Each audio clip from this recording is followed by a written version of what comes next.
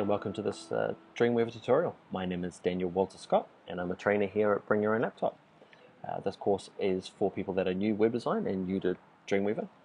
And the topic for this course is we're going to be looking at adding text to a website.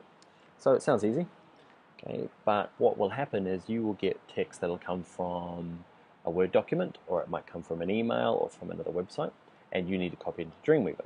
Now what happens though is that a lot of styling can come along for the ride and can cause you lots of problems in your code for Dreamweaver.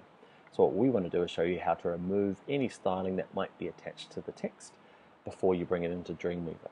As an example, I've got a Word document here, okay, and you can see in this one somebody's gone through and added things like headings, and there's a hyperlink there and some other colors and fonts, and there's a table there as well. So if I, for example, copy it, so I've selected all the text and go into Edit, Copy, and I jump back into Dreamweaver and I remove this bit of text, okay, from an earlier tutorial and paste this in here. You can see it brings through the big Times New Roman with the heading, the hyperlinks, there's a table here, some more hyperlinks and different fonts.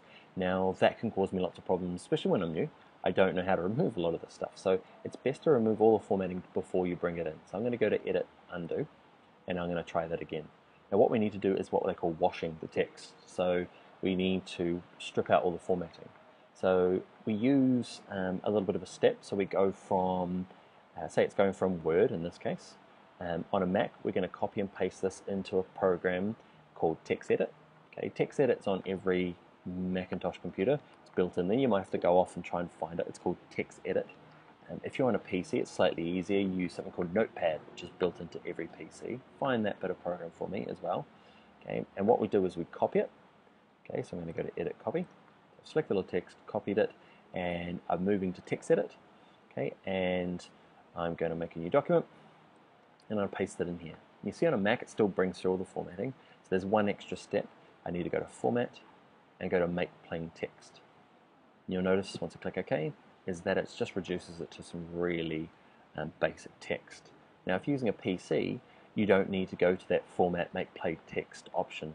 What happens on Notepad, if you paste it straight in there, it will look like this straight away. Nice, simple, plain text. Now what we're going to do now is select it all again, go to Edit, Copy, then move to Dreamweaver, and then go to Edit, Paste. You can see it's brought through the text, but it's removed all the headings and the styles and the links.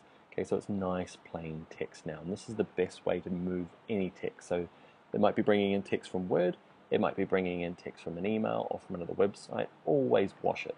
Okay, it may not look like it's got any styling on it, but it might bring some things through, and it's best when you're beginning just to make sure it's nice and simple. Alright, so that's the end of this tutorial. Let's move to the next one.